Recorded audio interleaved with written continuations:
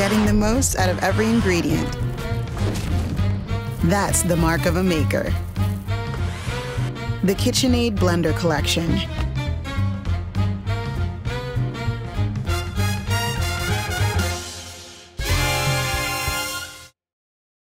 Hello and welcome to the British Library 2020 food season, generously sponsored by KitchenAid. My name is Polly Russell and I'm a curator at the British Library and the curator and founder of the food season. And this year I've had the huge pleasure of working with Angela Clutton as the guest director.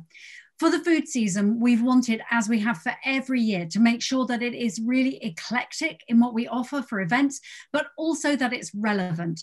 And this year, in the context of COVID, which has so much shone a light on the problems and the challenges in relation to the food system, the food we eat, its relation to the environment, all these things, I can't think of a more important event than this evening's, and particularly because of our two speakers, who are two of the most incisive, interesting and knowledgeable people in food, Carolyn Steel and Kath Dalmeny. Now, Carolyn Steel, I met back in 2006 in the most unlikely way, which was that I was on a tube. I overheard a woman talking about an amazing sounding idea for a book. And she was talking to her friend. She said, I don't know if I should do it.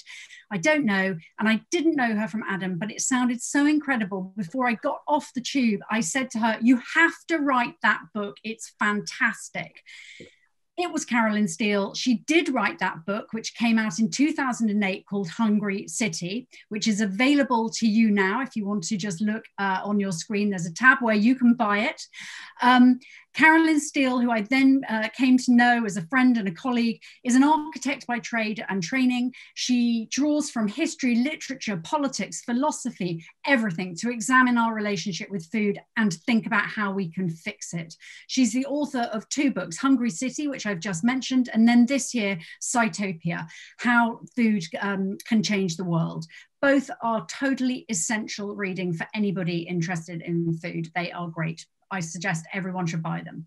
The other person tonight is another favourite person of mine, Kath Dalmeny. She is the CEO of Sustain, the Alliance for Better Food and Farming. She is one of the most lucid, compelling and powerful speakers on food, with years of campaigning and policy work, which is rooted in activism, passion and a commitment to improve the world. She is quite amazing. I feel so honoured to be here and to be able to listen to them both this evening. Please do ask questions. There's a form at the bottom of the screen where you can submit your questions, and we will be asking those to Kath and Carolyn later on this evening. But for now, I'm going to hand over to Kath and Carolyn for what I know will be a riveting conversation. Thank you so much, Polly. And I'm so glad you finally got to tell that story. Which I will never forget. And actually I was at such a balancing point when you rushed up to me, this mad woman rushed up to me on the tube train and said, you have to write this book. So you are partly responsible for the fact that I'm here in more ways than one. So thank you for that. And also for the wonderful pleasure of being here tonight. And I seem to have started talking, so no surprises there. I think we should explain to the audience that Carolyn and I are very good friends and we spend quite a lot of time talking, so please do control us, Polly, if we need to be shut up. And Kath and I also had a very interesting original meeting, because after Hungry City came out, which was in 2008, I remember, I think it was the very first talk I gave about it was at a meeting of Sustain, and the slide machine wasn't working. So I can't imagine why that could possibly have happened. How could technology possibly ever go wrong? Maybe that's something we'll discuss later. So Kath was my slide changer that day. I think I was actually kneeling at your feet, Carolyn. It's a very symbolic and rather wonderful summary of my relationship with your thinking. Kneeling at your feet and listening with absolute joy and excitement, thinking, how on earth am I so lucky to have a job in which I get to be so close to somebody? Oh, Well, Anyway, one of the first things I did when I was researching Hungry City was I basically went online. I don't even know whether it's online in those days, it's so long ago, but I found out about Sustain, and I literally just bought every publication you'd ever produced and read them all. I mean, that was one of my, I've still got a great pile of, so that was one of my very, very early introductions just to the whole idea of, what food can be. And how did you first ever start thinking about why food is political and philosophical and about human life and happiness? How did you get to the point where you suddenly had that moment of seeing through food eyes? I know from experience that answering this question properly can take about 40 minutes, so I'm going to try to give you the... Yes, I have tried to chair you sometimes, Karen, absolutely. Try and give you the 3-minute version, but I mean, literally I was studying and then practicing and then teaching as an architect, and there just was this nagging feeling that I had that there was something wrong with the way people discussed architecture, and in particular cities, and it was all just about the buildings, it was about the built stuff and traffic flow and density, and maybe if you were lucky a bit of public space. And I just felt, well, I was born and bred in London, and I loved London, and I do love London, but I thought that's not what a city's like at all. There was just something so obviously missing from the architectural discourse. And now I'm going to skip 20 years of struggle, because that's how long it took me to realize that maybe food could be the missing link, to bring human life, indeed all of life, back into the architectural discourse. So that was the idea behind Hungry City, my first book, the one that Polly actually really, really genuinely did hear me talking about in a very loud voice on a tube train on the way to King's Cross, on her way to the British Library. And so the idea was simply to try to describe a city through the lens of food. And I'd been interested in food probably for about 20 years before that. I'd read about food. My grandparents had a hotel, so I'd kind of grown up knowing what good food was, and also knowing that there was this kind of mysterious space of the green baize door, with the service door, between the kind of the glamour and the sort of the pomp and circumstance of a dinner being served, and the chaos behind the door, and the kind of grease running down walls and torn lino and people running around frantically and shouting at each other. And even as a small child, I remember thinking there's something really magical about this, the fact that, there's a 2.5-inch wide door can separate these two worlds, and what it means to have the power to move from one of those spaces to the other space, and to be equally at home in both. So I suppose the idea of space, power, literally structures shaping our lives, but also food being something sort of transformational. If I'm really going to sort of lie on my own metaphorical couch and try to work out where it all came from, it very possibly did come from there. But the light bulb moment, as I say, was in the year 2000, after I'd been teaching at the LSE for a year on the cities course, and just realizing that, there was this cacophony of voices trying to talk about what a good city could be, and everyone was in their silo. And I was just looking for something that would de-siloify the conversation. And I just had this idea of food being that. And I'll never forget it, because I got sort of goose pimples all over my body, and my hair stood up on end. I mean, I just knew that was my subject. And that was the moment that changed my life. And that's 20 years ago now. So it's what I've been doing ever since. I love those goose pimple moments. It's really important, isn't it? When someone finally gets it, and the light goes on, and you think, yes. Yeah. And I might actually, just since we know each other well, throw the same question back at you. What was your goose pimple moment? I think people, once you see, we've had a conversation, haven't we, before, about seeing through the glasses, the lens of food.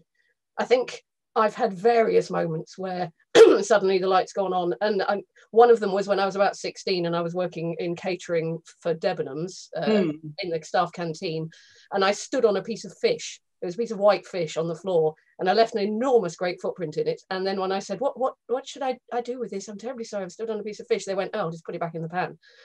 And I kind of took a great interest in food safety and catering. But you know, kind of sort of stayed with me, that funny little event, because it became an anecdote. But it's one of those things where you're like, how did we get to the lack of respect for the thing? Because I served that piece of fish later as a 16-year-old, somebody who the footprint was still there in the batter. And it haunts me still that some poor person ate a piece of fish with my footprint in it. But on a more serious note, also, I saw a documentary, probably about a similar age, a BBC documentary, and it was all about chicken production. So this was way before Fast Food Nation and Eric Schlosser. And I remember watching it on the little portable television in my bedroom, because my parents were watching something else downstairs, and it was all about awful chicken production. I remember it was so well made because it was also about how awful the jobs were and how the lives that implied and the income of the people working in it, and it all felt so unfair. You know, a fundamental value within the food system is fairness, and it's not being lived out at the moment. And yet when you do it well, it's blooming marvelous. And I know. And that's so interesting because sustainability, you can do friendships, you can do health, and you can have enjoyable, wonderful relationships. As you know, and you've introduced me to these concepts at a more intellectual level than standing on fish in a Debenhams canteen. But it just, why don't we do it better? Because I mean, take it more seriously. It's very, very interesting tracing why we don't. And obviously that's something that I have done a lot in my work. And I mean, your chicken story, or watching the chicken documentary, is so interesting, because I mean, I began Hungry City with, I mean, I was right at the start of researching Hungry City. So back in 2000, I was obviously taping and watching literally every film that came up about food in any respect. And there was already quite a lot then. And I remember it was just before Christmas, and there were two documentaries that came up simultaneously. And one was Rick Stein, and, you know, with Chalky kind of going around these beautiful landscapes, you know, with Elgar playing in the background, sort of going, isn't it marvelous, you know, sort of hand-reared turkeys that are being massaged with lard, and, you know, and you can imagine the whole thing. Anyway, at the same time on Channel 4, there was one of those shock horror expose type documentaries about, you know, what I call animal gulags, in other words, as you say, sort of birds literally being sort of, you know, unable to walk and sort of lame, and that horror. Interestingly, as a normal person, you wouldn't have been able to watch those two documentaries at the same time. You had to have been so obsessive that you had to tape one, watch the other one, because they were, you know, and then watch the other one later because they were broadcast at the same time. And I began Hungry City by saying, you know, how, as a sort of normal inhabitant, a normal citizen, just a well-meaning person living in the UK, are you meant to make sense of this? You know, of course, you know, you want it all to be lovely, you want to eat happy birds and lovely landscapes, but the reality is, I mean, I did the maths, I did, you know, the turkey maths, as it were. If you all ate turkeys raised the way that Rick Stein's kind of lovingly massage and hand-killed turkeys were raised, as it were, literally that would take the whole of the UK. I mean, that would be all we would be able to grow. So the dilemmas, the paradoxes, you know, I mean, they became very, very visible to me very early on. And I think, you know, in part answer to one of the questions that you suggested just now, I mean, one of the things is that we actually don't really want to think about the reality of what food is. You know, I mean, we've created this thing called cheap food, which, you know, you and I and many people listening, you know, does not exist, you know, by externalizing its true costs. And deep down, we know it's wrong. I mean, of course, COVID is one of the externalities of this bizarre system that we've created. You know, I mean, we're destroying the planet in the name of cheap food, actually. And you know, to me, it's really interesting that sort of there's a kind of cognitive dissonance going on in our heads where we're sort of, you know, we want to eat well. I mean, again, like you, my metaphor for good society is one in which everybody eats well. I mean, I can't think of a better way of describing a good society. But to do that, to create the conditions in which that would occur, would literally require a revolution. which I am arguing for. I mean, that's what Sitopia is, which I might come on and explain in a minute. But and there's no wonder that people find it difficult to know how to achieve that for themselves when the whole construct around us isn't about that. It's about a dissonant relationship with food at the moment. Yeah. I remember asking a very dear friend of mine called Mo Burns up in Herefordshire. She was working with lovely women from low-income families to help them with cooking skills. And she would often ask them, what's the one thing you want to be able to make? And it was gravy. And she couldn't understand at first why gravy was so important.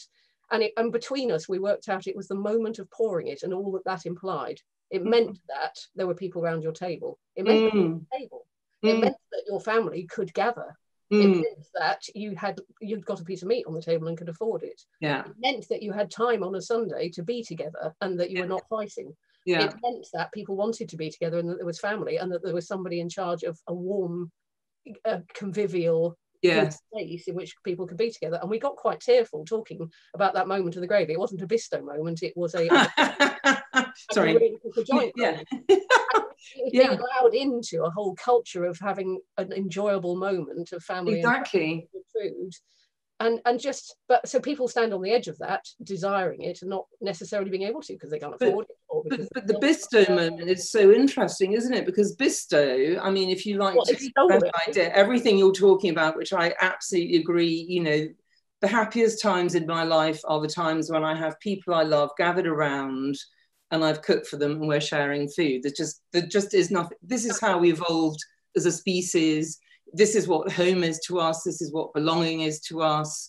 I often say that the shared meal is the first and best economy ever invented, which is another conversation we might get into if we're given a series by the British Library. Anyway, maybe not tonight. But the Bisto thing is so interesting, isn't it? Because the Bisto thing is actually a corporation saying, well, you know, you want this, but actually you don't have time to actually do this because you're far too busy doing whatever we're far too busy doing. Therefore, let's pretend, you know, you can put brown powder and make that the thing that matters rather than all of the other things that it implies. Exactly. It literally picks the wrong bit. Because one of the things I loved in your original Hungry City book was and also in your subsequent talks, some of which I chaired and just sat there again going, oh, I love this book. Was this the idea of the implication of the type of food we buy implies the type of shopping and implies the kind of relationship we have with transport and with each other. So if we are buying from large out-of-town boxes, then we're going to spend our Saturdays in a car going to visit them. Yeah. And that is all generated by town planning, so that our choices aren't really our choices. Because often they're not. The impression that this plethora of choice in the supermarkets is a wonderful thing that's come down to us and it's actually governed by our choices, when actually we are choosing from something that's being presented to us, and that is our culture. But the culture is defined by others, including the Coca-Colas of this world and the Heinz baked beans of this world. You know, nothing wrong with baked beans, with sugary water, but but these things are defined, and then our disease patterns, our family relationships, our relationship with farming, the ability of the farmer to make a living is then controlled as well. And all those things make food so profoundly political. But then that's a lot to take on if you're not as obsessed as me.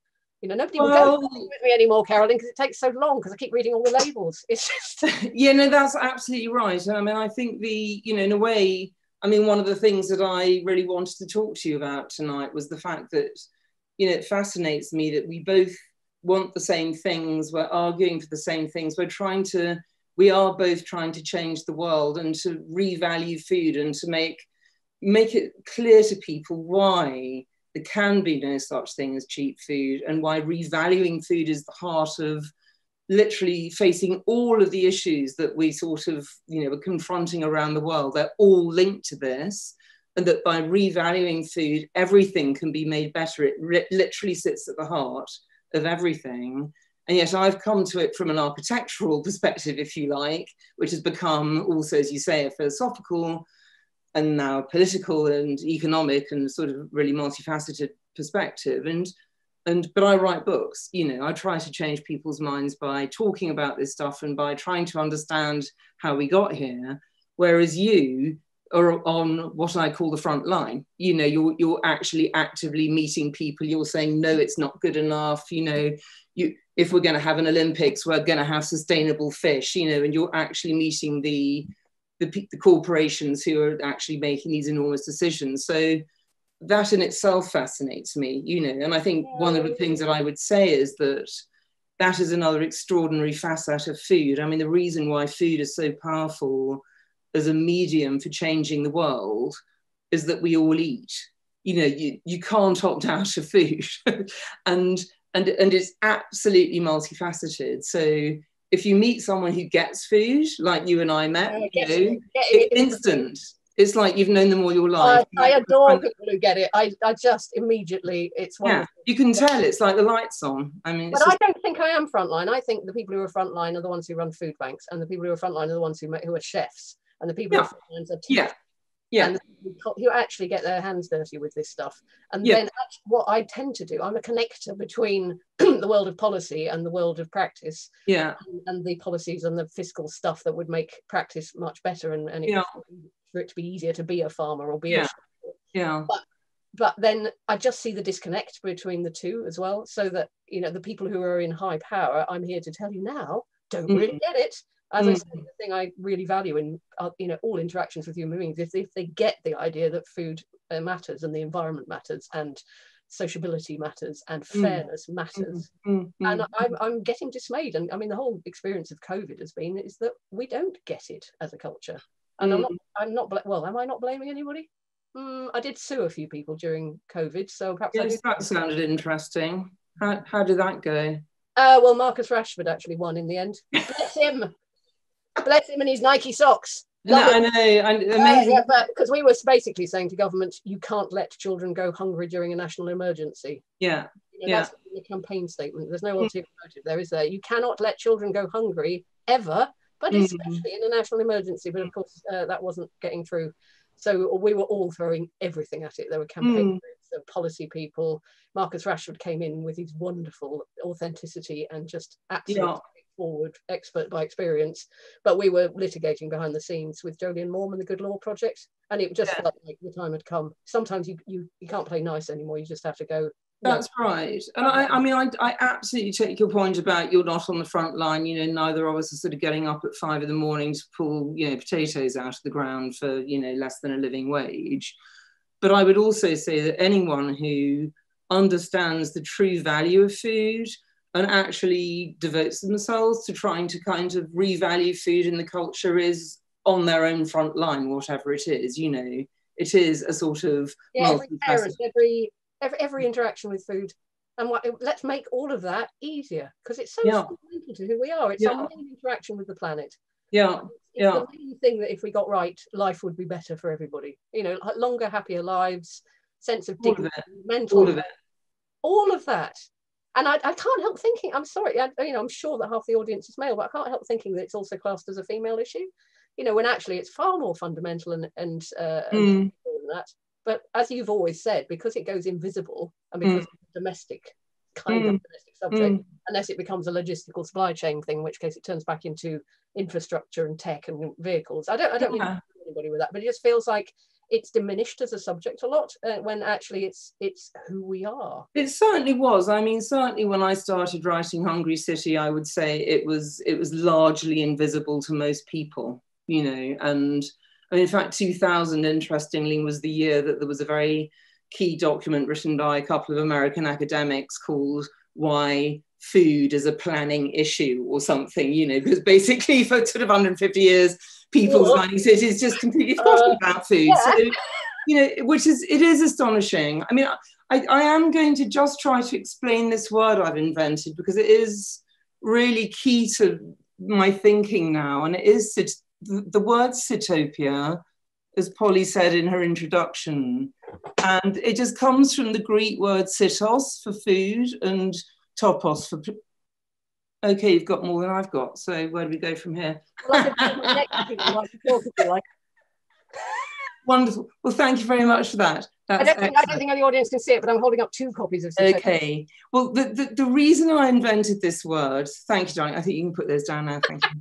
The reason I invented this word was that, at the end of researching Hungry City, I'd come to realise how profoundly food shapes our lives, and it's not just our waistlines and our health and our mind. It's, our homes, our habits, our economies, our politics, our cities, our landscapes, our climate, as we're now seeing, it's everything. And I often say it's too big to see, because it's everywhere, and we wouldn't be here without it. So, I was actually researching utopia at the time because I was being an architect. And interestingly, another thing I would say about food is that, it connects everything. And therefore, if you understand it, it doesn't matter what you do as a day job. It literally makes the difference between doing something right and doing it wrong. It's absolutely fundamental to a good life. Indeed, it is life. Because of course it consists of food is living things that we nurture and then kill so we can live. So I often like to say that just to remind people that this couldn't possibly be cheap, or if it is cheap, we're cheapening life. Anyway, so I was researching utopia because as an architect, I was looking for a sort of multidisciplinary way of thinking about how we could live better, basically. And I remember reading in the introduction to my copy of Thomas More's Utopia that the U in utopia can either mean a good place from the Greek EU, which means good, or no place from the Greek OU, no. In other words, it's an ideal place that can't exist. And I remember finding this really depressing. And that was when I had the idea. I thought, well, we live in a world shaped by food already. We just live in a bad one because we don't value the stuff from which it's made, i.e. food. So maybe Sitopia could be a kind of, a real life practical alternative to utopia about thinking in a complex, connected, systemic, multidimensional way about how to live better. And that's what I believe it is, and that is why I'm so passionate about it, because I literally have been at this for 20 years now, and I haven't found a single thing that you can't address through food. I mean, it's sort of miraculous stuff in a sense. And, so, and to me, that's what you do at Sustain as well. I mean, in fact, I should ask you a little bit more because people might not know. I mean, I know the amazing work you do, but I mean, just what Sustain is. And to me, you're building a better Sitopia. That's what you're actually doing in my terminology. But, what is it from day to day? I mean, what does a day in the life of a CEO of Sustain look like? That's a really good question. I'd love to know the answer. It is my immense privilege to work with Sustain, but it's also quite bonkers because it's about bringing together hundreds of people and organizations to try and fix stuff together. But I work with gloriously great colleagues who I wish they knew how wonderful they were. I keep saying it, but they go, oh, Kath says that all the time. But just people who get it and therefore are trying to, what do? We run campaigns, we run policy projects, we bring together people who care about particular issues like sustainable farming or children's food or food poverty, as in people not being able to afford the means of a good life. We come together around community food growing in community gardens. And we talk to local places, local authorities, and to government ministers. Sometimes we shout at them, sometimes we work very kindly with them. Anything that works to try and make the food system better, but always, I think, trying to find the gatekeepers to that, to say, which can be a gatekeeper in a school kitchen. I mean, somebody who is actually preparing the food and helping their work well by getting them the right budget and, the right standards that will then be applied so that people aren't always whittling the quality of the food away, but also at the moment very much involved with all the legislation that's going to be, sorry to mention it, I'm going to say the B word. Talking about all the legislation that sang that actually, Jenny. In our country for the next decades, and so trade policy, agriculture policy, what replaces the CAP, common agricultural policy. Policy. Are we going to fish the seas dry for our fish protein, or are we going to look after the marine ecosystems? Yeah, yeah. It really is ours, and we're not making good choices right at the moment. And that's just, I mean, that has to get me out of bed every morning, because we can't do this. I have deliberately, sorry, I don't know where to point on Zoom. Always bring something from I can't point in the right direction, Carolyn. My daughter's monkey, and I always have some memento of my beautiful 6-year-old daughter in the room whenever I'm on Zoom. Or to the wonderful audience of the British Library, because it always reminds me that it's about her future.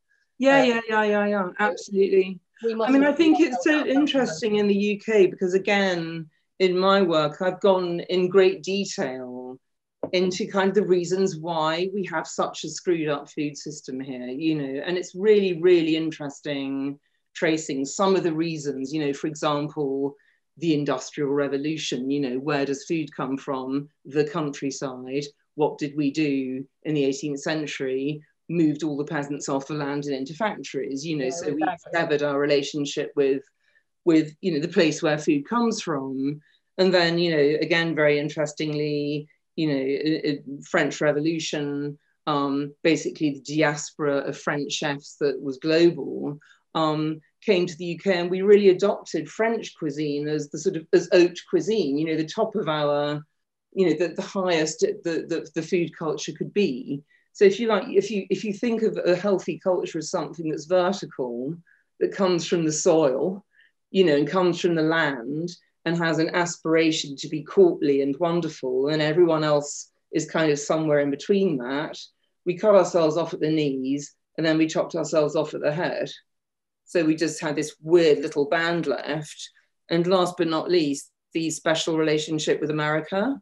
So, for example, in the 20th century, when, so it's, I mean, again, like I say, so much to talk about in so little time, but I mean, you know, it fascinates me that when supermarkets came to Europe, Britain was the only nation in Europe that did not put legislation in limiting, you know, how big and where supermarkets could be built, because we simply didn't see or didn't want to see, you know, the effect that they could have on city centres, for example. So, you know, and it's no accident at all that we, you know, Britain eats more ready meals than the rest of Europe put together. You know, we spend less time eating than anywhere else in Europe. We spend less time cooking. I mean, COVID's been a very interesting sort of mirror onto some of this, because of course some of this has been shifting in certain very limited sectors, of course, it has to be said. But I mean, I think, you know, and also this idea of, you know, being a sort of brave trading nation, and the idea that we can always just go off and get our food from somewhere else, which actually, I mean, to my utter astonishment and horror, you know, led a Tory MP a few weeks ago, I'm sure you remember, sort of saying, well, we don't need farmers in the UK because we can just, you know, go out and buy this stuff. I mean, it's an astonishing mentality, but there are very, very clear reasons for where it's all come from. And, you know, that's where we are. I mean, and Brexit, I mean, no, absolutely nobody's given any thought to this at all. It's just sort of desperately buying up kind of car parks in Kent. It feels like our great leaders treat food as if it was television sets or washing machines or something. You know, this is our fundamental relationship with all of the land in the UK, well, 75% of the UK land mass. It's a fundamental relationship with whether we have a secure food supply. I'm not a massive food security advocate, because we do import and we will trade, and that's fabulous. Yeah, of course, yeah. But it's, you know, the idea that you wouldn't know where your food's coming from as a whole nation, let alone as individual households, just insane. I mean, it's this idea, I mean, again, going a little bit philosophical, for me, this also comes from this, you know, the ancient peasant dream of not having to work to feed yourself, you know, the land of cocaine, where you just kind of lie around and, you know, houses are made of gingerbread and rivers flow with wine and pigs run around with knives in their back, sort of basically just saying cut a slice anyway, you know, I mean, and, no, seriously, this is quite wacky stuff. You know, the very famous Bruegel representation of this.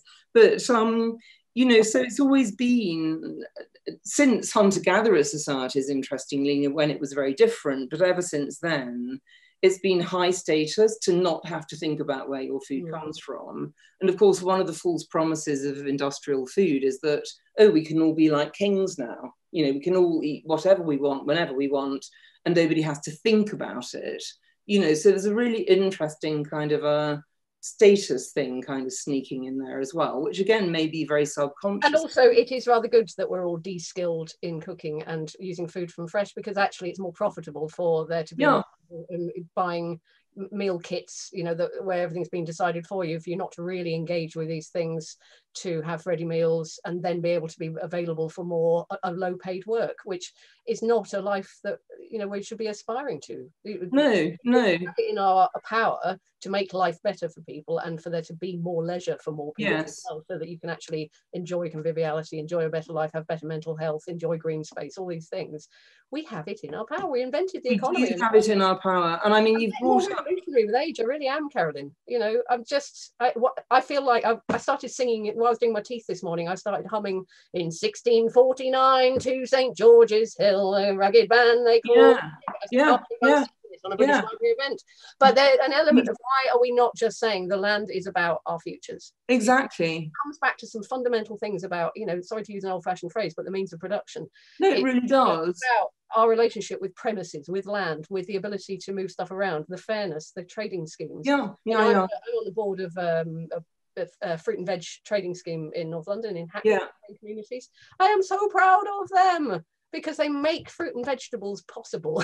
They do it with living wages. They pay the farmers properly. You know what? They did really well during COVID, because the farmers were actually being paid properly, and you know, the whole thing worked, partly because they had mixed farming as well. So there is a year for the people working on the farms, and they're paid properly as well. It's completely possible. Life linked to food production. I mean, it's totally doable, as you say. I mean, and you've raised something really important, which I think, you know, needs to be restated, which is that, you know, the big question that nobody is asking at the moment, and particularly not people in power, is what is a good life? Yeah, absolutely. You know, and we have this kind of weird inherited, you know, you could say 200-year-old idea of what a good life is, that comes partly from industrialization and partly from empire and partly from, I don't know what it comes from, but, you know, the idea that basically it's running around like a mad hamster on a wheel to get rich, so you can buy handbags, as far as I can make out. Well, do you know what I just, you know, I mean, this is not my idea of a good life, you know, sort of somehow we're just not asking the question. And what you and at the moment, I mean, the good life that's being presented again by our dear leaders is that we get cheap Tim Tams from Australia.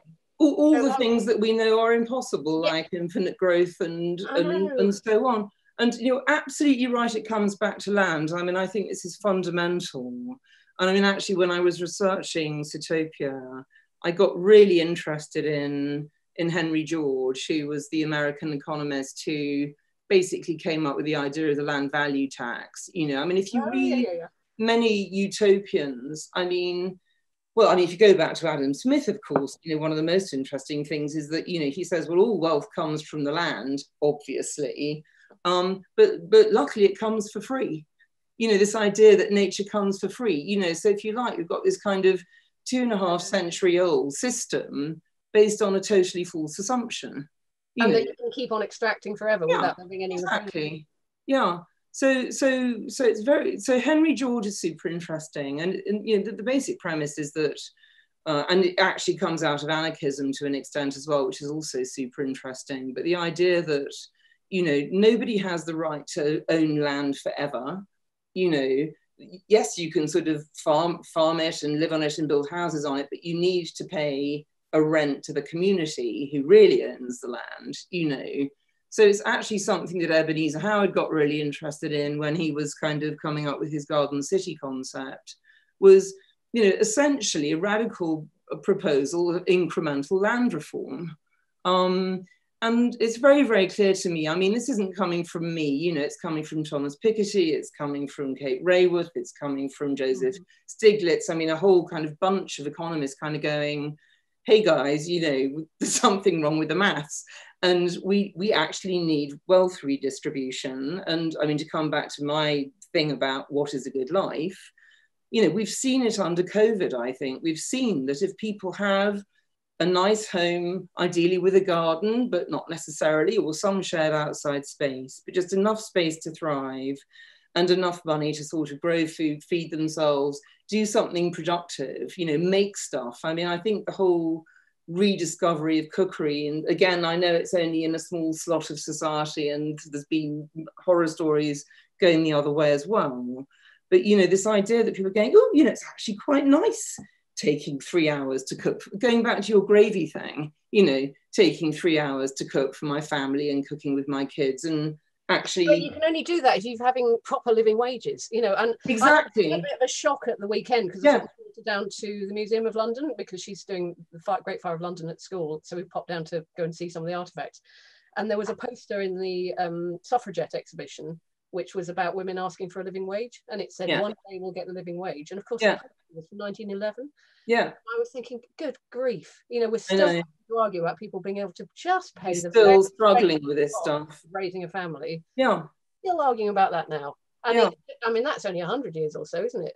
And it's just really, it makes me feel like, what do we have to do to make things fair? What do we have to do to make things sustainable? And it makes me really feel galvanized that we've got to step up action on it. I think there's never going to be a better time than now. Now is the moment. You know, now is the moment. And you know, going back to this metaphor of a shared meal being, you know, a shared meal being the best metaphor for a good society, because if everybody eats well, that means they're living well. You know, it means they can afford to eat good food, which is food that's been produced without despoiling landscapes, without slavery, without cruelty to animals and all the rest of it. And without the extractive relationship with... Exactly, regeneratively. Who are producing our, you know, high value treats and, you know, actually returning cash to the communities who grow the stuff in order that they can live a good life themselves. I mean, it feels like we've got to get this right, you know, and as you've always said, food is so fundamental to that. Yeah, but I think this is not about food, ironically. It's about life. Yeah, of course. Seen through the lens of food. So the really big question that we have to ask, use food in order to ask now, is what is a good life? And a good life is one where, you know, I mean, it's basic stuff. It's where you have, as you say, the wherewithal to support yourself, you have a supportive community, you have safety, you can afford to eat well, you have something meaningful to do that gets you up in the morning. So by the time you go to bed, you know, you can feel good about yourself. And, you know, that allows you to grow, not in a kind of accumulative way, as in, oh my God, I must have another handbag. But sorry, I've got a fixation about handbags, but you know, grow in skill. You know, grow in knowledge, I know, and it's been one of the wonderful things over the last 10 years or so. We've been running things like the Real Bread campaign. My dear friend Andrew Whitley, who wrote the Bread Matters, wonderful man, and he came around for breakfast at my house once and just started talking bread. And we've been running this Real Bread campaign. This isn't just a promo. This is also about the idea that people want to make bread and want to make a living out of it. And that was somehow a bit considered a bit weird at the time. Like, going back in time to a Chorley Wood white sliced loaf. Oh, this drives me nuts. Making really good bread and a decent living and a craft skill. We're craftspeople as well. Look at these hands. Yeah, well, this is how we evolved our intelligence. So you know, sometimes I do have a ready meal or a thing that I'm opening. It's We all have complicated lives, but when I do that, I think I'm sort of slightly betraying all the effort that millions of people before me put into creating these hands. Yes, all the effort that went into making these things that can make food. And we became intelligent through the use of our hands. Absolutely. And I mean, if I want to meditate or something, I chop up an onion, and that's literally what I do. And you know, cooking is the low-hanging fruit, but I mean, you know, I really believe strongly that humans need to create, they need to make stuff. And, you know, since we have to eat every day, you know, the idea that we've evolved this kind of concept that we're too busy to cook, you know, and we've evolved an economy that actually makes it the case that many people are too busy or exhausted to cook. And that's the C word that, you know, we can come back to, no doubt, many more times. But, you know, as I said, weirdly under lockdown, people have rediscovered that actually getting off the hamster wheel and just kind of making bread and growing stuff is a very, very big part of a good life. And it's just doesn't even show up on the economic radar. Yeah, it was one of the things I'm most proud of with working at Sustain. So it's not, I'm not claiming credit for this because my father did it, but it's to get, we run a thing called Capital Growth, which is a big scheme to get spaces across the city. Just finding these pockets of land that people were not, you know, not able to get access to. So if you live on a housing estate, you'd be looking down at a nice green space with a fence around it, and you weren't allowed in it, and there was no water at point and all this kind of stuff. Once you get coordinated into a campaign, you can say to the housing association, this is a respectable scheme. Why don't we let more people down into this grass and you know, allow it to be dug up to grow some potatoes? Oh, and have a party, and occasionally, and there's a shed, and we can actually store some things in there. And some educational activities can happen. Oh, people are talking to each other. It's transformative. And it absolutely makes me just so happy when I see places thriving. I've cycled past when we're allowed to go into work, not at the moment obviously, but I cycle past about 12 of them, and it makes me just a bit of joy. And every single time I see an allotment site or a community garden, I think, I mean, it's interesting, this stuff, and also something I call you know, a landscape for human flourishing. And obviously human includes non-human, because there is no human flourishing without non-human flourishing. But I believe a big part of it is bringing, and I often talk about Aristotle's term political animals, you know, and this kind of dualism that we have, that we're political, which means we need sociability, which is why we build cities, but we're also animals, which means we need nature. And how do you bring society and nature together? And I mean, in a way, that's my architectural project now, is how do you do that? Because as you rightly say, it can happen at any scale. It can be community gardens in a housing estate. It could be me growing herbs on my, you know, windowsill or on my roof on my way up to my flat. And profoundly, it has to be about the relationship between the city and its productive hinterland, wherever that is.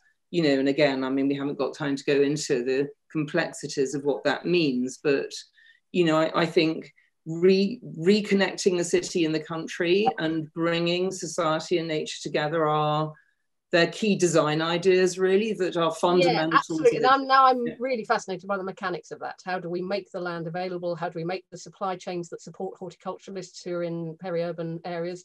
And you know, there are fantastic pioneers of that who are making it work. And not in a charitable way, in an enterprise way that can really make good jobs as well. Yeah. And if that is what we're going to spend the next decade doing, is making that, to make the sustainable food supply system actually work. And it might be despite policy and despite the money, and maybe it will involve some revolutionary acts of just getting onto land and starting to use it, because it's got to change. Land reform is critical. None of this can happen without land reform. And waking up the owners of that land to being part of the solution. And it can be really good fun as well. I think it's everybody. Absolutely. I think it's how, I really think a lot of this stuff is also about how you present it. So, you know, I think a lot of the problems around the way people sort of discuss climate change and ecological destruction and so on, is it's all about stuff we can't do anymore, you know. But this is why I'm so obsessed with this idea of coming up with this new vision of a good life that is so wonderful that you want it, you know, if you like to be, you know, if you want, exactly, you're so busy baking sourdough loaf to make it a little bit kind of cartoonish, you know, that you forget that you didn't get that Louis Vuitton handbag. I mean, you know, do you know what I mean? Because it's just so much more handbag at some point. Nothing, Carolyn.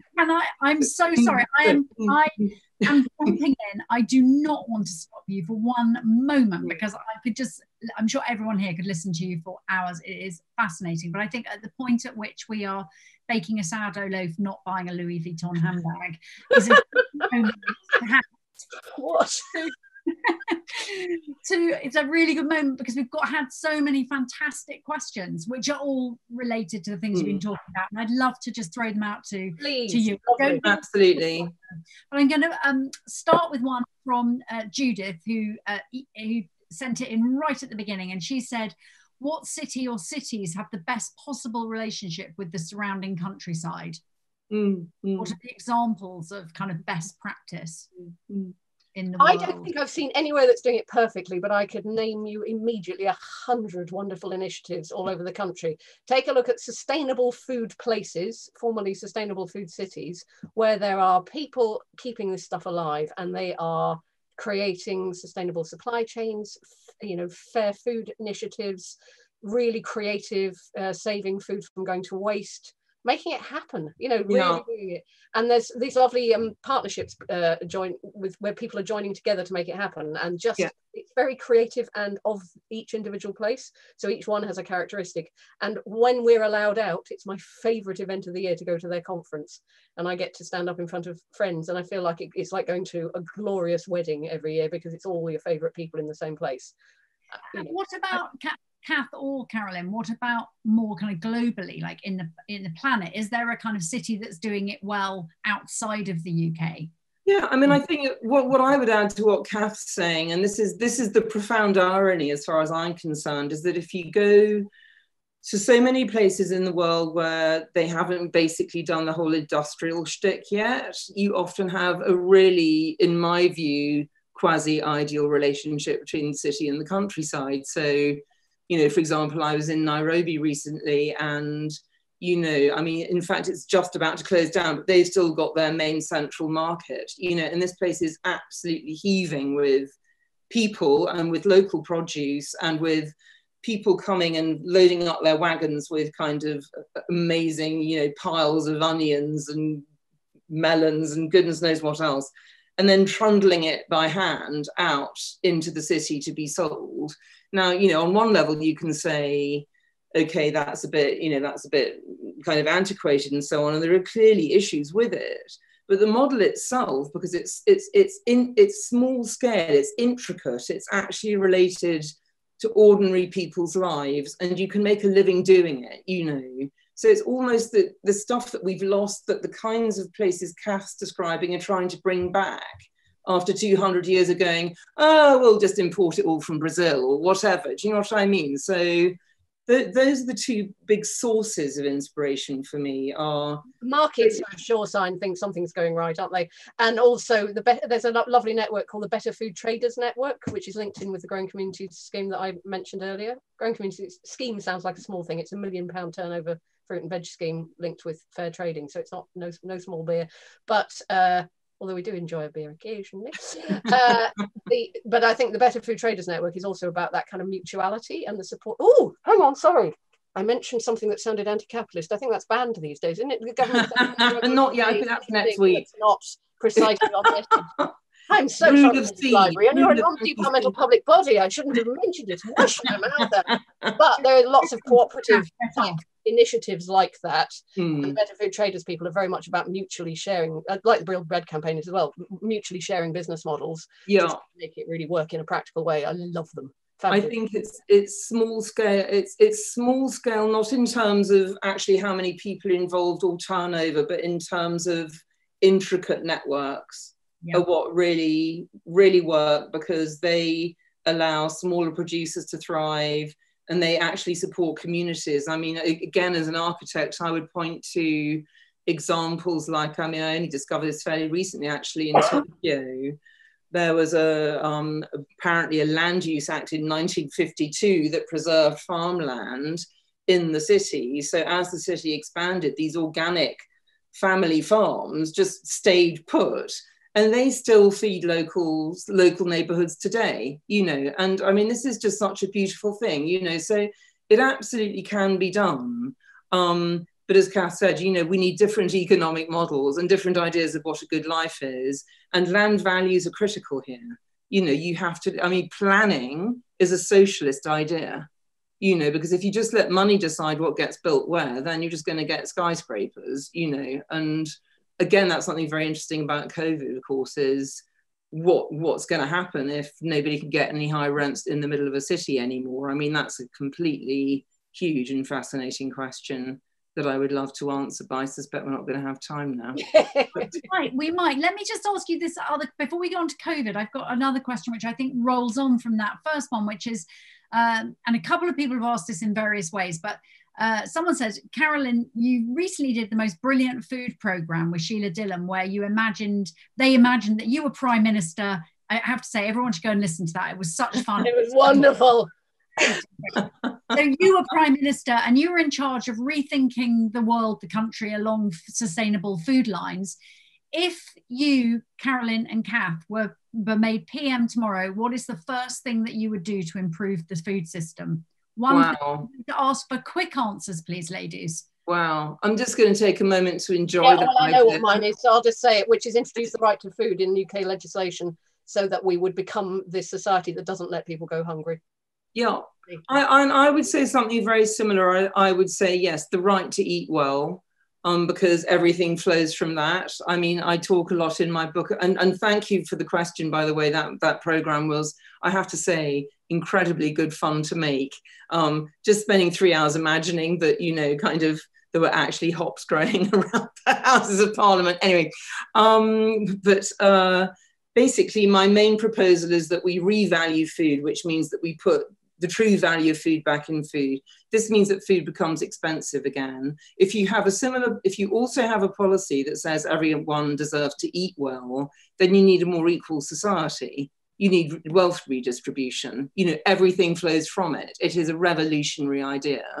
But yes, so I would have a similar policy. It would be the human right to eat well. Well, I'm your Deputy Prime Minister anyway, Carolyn, because I need to still sit at your feet. So could we kind of do it together? I quite like that idea. Well, I could sit on the. Is there a wall pack, isn't there, in the House of Lords? Perhaps we could borrow that as my little seat. I'm sure it could be arranged. Okay, listen, here's a lovely question from Annie Gray. So hello, Annie. She says, this is fab.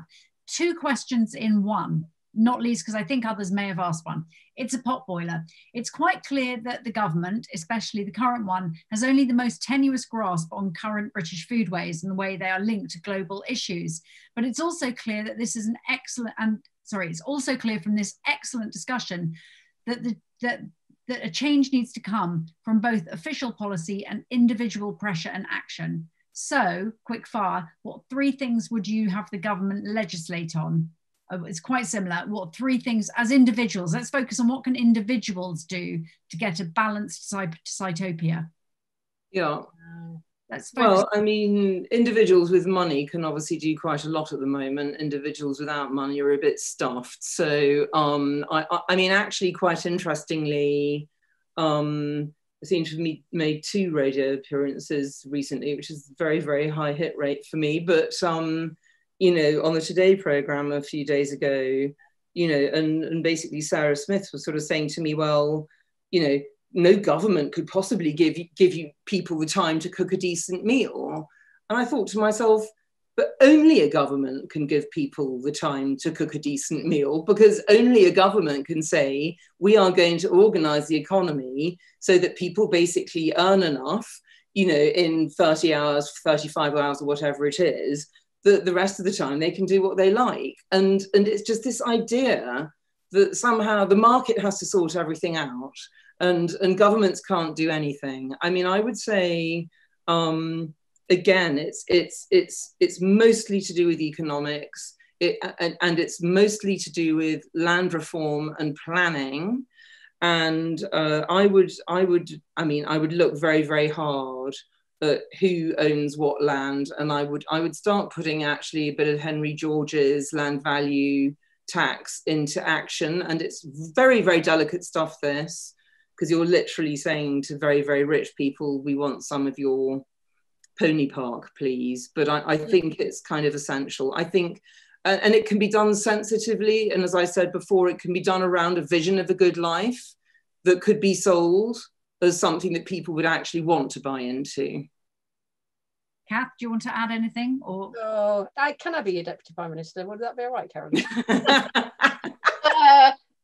It's hard because at the moment there is so much law to be fought for. There is a huge amount going through Parliament at the moment which will fundamentally affect our food and farming system, which is the Agriculture Bill, the Fisheries Bill, the Trade Bill, and Trade Policy, which is actually being largely decided in private, so we aren't going to get a say on that anyway. So a bit of me, my heart sinks a bit at the idea of an ideal situations, because I'm right in the middle of the fight at the moment about whether or not, you know, any minute now, the MPs will vote on whether or not it says in the Agriculture Bill that we should maintain British standards of food and farming production by law. And that is our antibiotics, our pesticide use, it's about our food standards, our labelling, it's about the farming, it's about the farmers' livelihoods, it's about fair dealing. There's so much at stake at the moment that I almost can't think about the visionariness of how we would like it to be, because we're right down in the engine room trying to make sure that the right things are happening and that we're steering in the right direction. Because and I do see that some of the ripping up the standards in trade deals stuff, which is imminent, is something we have to fight back against. It's all very well wanting to build Sitopia, but one must also prevent the wrong kinds of decisions being made as well. I'm not against trade, but I am against standards being ripped up. Yeah. And pro antibiotics working forever. And actually at the moment we're thinking of incentivizing dirty production in other countries and, you know, doing deals that favor it. So I don't mean to be negative, because as you probably gathered, I am very bought into the idea of working towards Sitopia, but there is some hard work to be done also on the defensive. Yeah, no, I mean, everything you say is critical, and Sitopia can't exist without everything that you've mentioned, maintaining standards, because it's fundamental to a good life. There is no good life with bad food.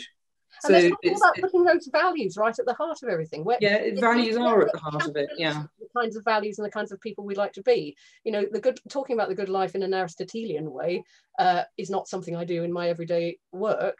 But how do we actually apply some philosophy to this of how we would like to live our lives? Yeah. How will we, you know, in a wonderful moment when the UK could be taking back control, as a phrase we've heard from well, what does control look like? Does control look like, you know, then bending to the next Trump deal and saying, yes, let's have chlorine chicken and hormone beef and, you know, Twinkies? Or is it that we say, actually, we've got some values to this and we want to be supporting a race to the top? We want to be supporting agroecological farming because, funnily enough, our entire future depends on it. I mean, you're arguing for that in your way. I'm arguing for that in my way. And, you know, as I said at the beginning, what amazes me is that we're doing precisely the same thing. We're just doing it in very different ways. You know, you're a campaigner, you're brilliant at policy.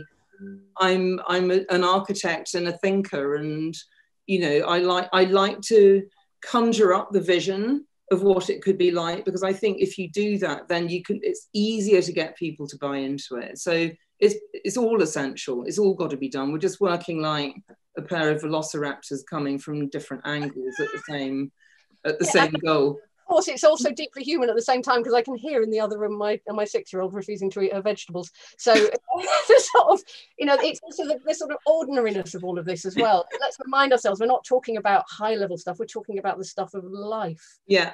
Everydayness, you know. Yeah. Yeah.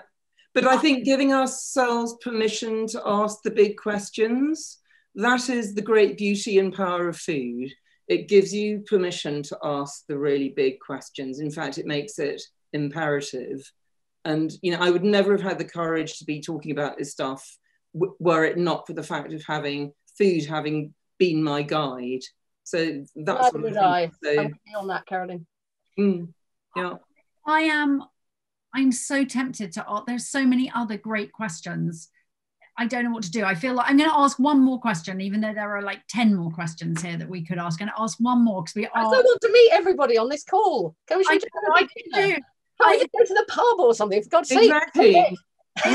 Rule of 30. Long days we'd all go out to the pub now, but I'm afraid we can't. So I'm just picking, really, there are so many great questions here, but this one, here we are. This is from Angela. When lockdown first hit, there were people shopping more from small producers. And at the time, they said they'd never go back relying on supermarkets so much and would keep on supporting small cheese, meat, veg suppliers. But that doesn't seem to have quite happened. And now we hear small producers are losing customers back to the supermarkets. What could have been done, should have been done, and what could we do to stop that drift? I have been shouting about this throughout COVID. I'm not going to shout at you lovely people because you tuned into a good food talk. My Zoom screen throughout COVID was full of policymakers who were moving enormous amounts of public money into the supermarkets through things like multi-million-pound free school meal vouchers, like Healthy Start vouchers. You know, a lot of the money that you and I pay in our taxes gets used badly to not support the kinds of farming and food production that we'd like to see. And it's called technically public procurement, but actually millions and millions of your and my pounds should be being spent better. So absolutely there are things that we could have done right from the start that would have been better. Why did we leave it up to individual choices about whether the farmers were doing all right or not? Why were we not buying up very large amounts of catering supply chain food and making it sure it ended up with people having been paid for properly and ended up with people who needed it the most, rather than expecting poor people to receive the scraps from the supply chain fed out through poor food banks who are working their guts off to try and I'm sorry, you're getting me on a really cross hobby horse here, but it was really tough going for the food banks during COVID, and that's absolutely ridiculous. And it was partly because vulnerability to COVID was only defined at first as a medical need, not as a socioeconomic need, as in some people who didn't have enough money, therefore couldn't have food. And it took us probably 8 weeks of people like the Trussell Trust, the Independent Food Aid Network, wonderful people, literally in tears sometimes, saying vulnerability is also about whether or not people can afford good food. Yeah. So this is about the welfare system, it's about housing costs, it's about, you know, addressing this in a more civilized way throughout society. Oh, I could go on. I'll stop because it's not fair, but it really, honestly, there are so many things we could have done better. But Kath, actually, I think this is a perfect place to stop, not because I want to, but because I think it really draws attention to the work that you do at Sustain, what your books have done, Carolyn, which is to point out that this is structural. It is not down to individual choices. It's to do with structural problems, which can be solved through structural solutions, and that there are solutions out there, that it's not an accident that we end up back at the supermarket, that the food banks don't have enough money, that people go hungry. This isn't an accident. It can be changed. It can be challenged. And that is the work that you're doing. And so everyone who's watching tonight, I implore you, go and have a look at the Sustain website. It is quite amazing. It's inspiring. There are incredible projects there. I mean, if you do not have Carolyn's books, do yourselves a favor and get them, because they are wonderful. Finally, I'm just going to read out one point from Carol McQuarrie, which she says, please could you both do a book with George Monbiot on land in the UK, and then please go into politics. So I think that's an excellent idea. I would like to thank you both for the most riveting discussion. It could have gone on much longer. I wish we were going to the pub. Thank you, thank you. Also, thank you to KitchenAid for sponsoring this. If any of you who've been listening would like to support the work of the British Library, please look at the sponsorship button on your website. I just want to draw your attention to two food season events that are coming up this Saturday, both of which are wonderful. One is in the middle of the afternoon with Jack Munro and Kimberly Wilson, in conversation with Zoe. She's one of my friends. I've just completely forgotten her name. Oh my God, I can't believe it. Oh, it's coming back to me in a second. She is one of my great friends. Anyway, Jack Monroe and Kimberly Wilson talking about food and mental health, which would be very interesting, particularly in light of COVID and how the strains that put on individual people and families. And then later in the afternoon, coming from River Cottage, Melissa Helmsley and Ralph Anderson, cookery demonstration, which is absolutely delicious and wonderful, about how to have more taste and less waste, which is wonderful. I've already seen it. So thank you very much, everyone. I'm going to leave you with the thought that there isn't a single thing that you can't address through food. The words of Carolyn Steel and the words of Kath Dalmeny ringing in my ears. Thank you, everybody, for a wonderful evening. Thank you so much.